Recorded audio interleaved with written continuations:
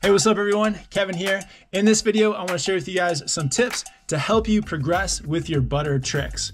Butter tricks are basically when you press into the nose or tail of your snowboard, and by pressing into your board, it opens up a lot of different variations of tricks that you can create and get creative with. The best thing about butter tricks is that you can do them pretty much anywhere, from a static position on the snow to a mellow run, and even in the terrain park. In this video, I'll show you how to progress with your butter tricks, where to start, some of the biggest mistakes to avoid, and what skills you need to be successful. To start, you can practice the fundamental buttering skills just on a flat surface. On a flat surface, you can really master the skill of moving your weight over top of the nose or tail of your snowboard, getting into that press, holding it, and just overall mastering that feeling. The mistake to avoid here is pulling on your leg to flex your board. Instead, you want to move your weight over top of the tip of your board. And by really moving your weight, that's going to be the thing that flexes your snowboard and gets you into that press. One thing that can make learning this much easier is to make sure that you have a softer flex snowboard. I recommend a snowboard with a flex rating of 4 and lower, and with a softer flex board, it's going to make learning this so much easier. The next place to progress with your butters is to take them to a mellow slope where you can get into the press while you're moving. Here you're gonna have the challenge of holding the press while staying balanced, but if you can master this skill on a green run, then it's really gonna start to unlock a lot of different butter tricks. A few things to help you hold the press as you ride. One is you can actually reach down with your hand towards the snow to help you really sink in and hold the press. Two is to think of keeping your shoulders square to your snowboard. This will help keep your press straight as you go. If you start to turn your shoulders, then your snowboard will want to turn with it. And the last thing is to find a slope that is fairly level. Once you get into the press, your snowboard is automatically going to start to run down the fall line. So make sure that the run is fairly level so that you can hold the press going straight. Next, you can progress with your butters by adding in rotation. By adding in rotation, it's going to open you up to a lot of different butter tricks. A good one to start with is the butter nose roll.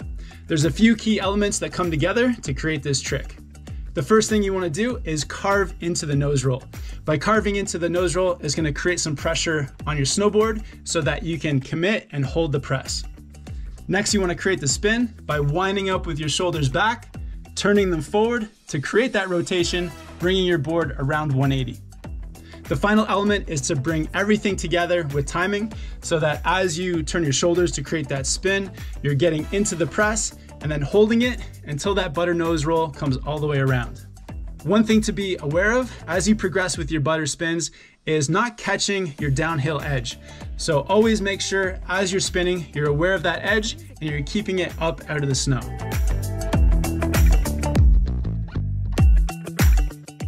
The next way to progress with your butter tricks is to take them to rolls or knuckles on a jump and start adding in some air. By adding air into your butters, it's again just going to open you up to a lot of different butter tricks to experiment with. One of my favorite butter tricks with air is the butter 180s, and this trick is great because you can start out doing it on the slope before taking it to the knuckle of a jump.